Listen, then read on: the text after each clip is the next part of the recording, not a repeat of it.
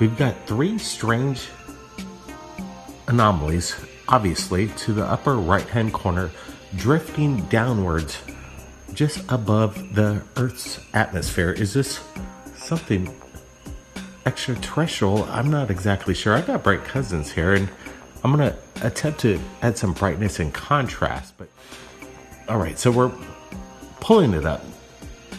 Let's add some brightness contrast here. I want to get a closer look at whatever these anomalies are. Brent, what do you make of this? Blake, they're definitely not lens flares. They look like almost like smoke rings. That's what captured my eye.